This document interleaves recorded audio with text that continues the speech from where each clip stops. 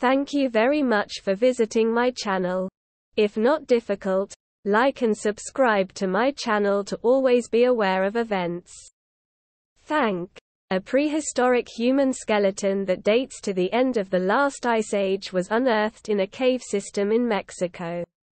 Due to the distance from the cave's entrance, the skeleton could not have landed where it was found without modern diving equipment, so the researchers believe it dates to a time 8,000 years ago when rising sea levels flooded the caves. We don't know if the body was deposited there or if that was where this person died, said cave diving archaeologist Octavio del Rio.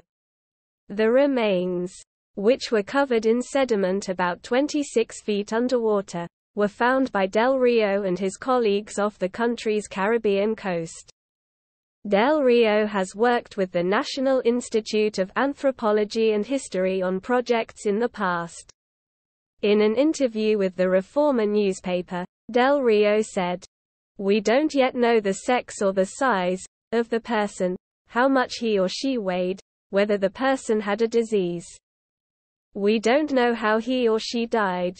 A laboratory analysis would determine these details after the remains are removed from the cave."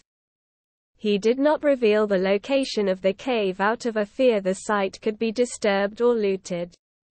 But he said it was near where the Mexican government had cut down a swatch of the jungle to lay tracks, and a post on his personal Facebook account said it was near Tulum.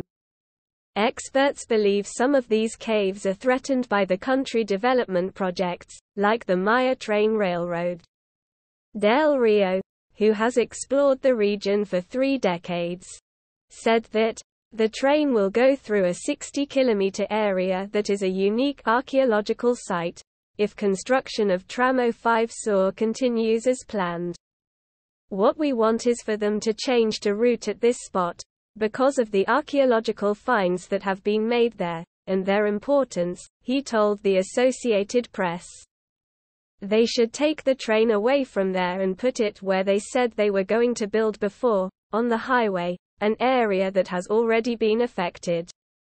However, Del Rio also said that Institute archaeologist Carmen Rojas told him the site is registered and will be investigated by the Institute's Quintana Roo State Branch Holocene Archaeology Project.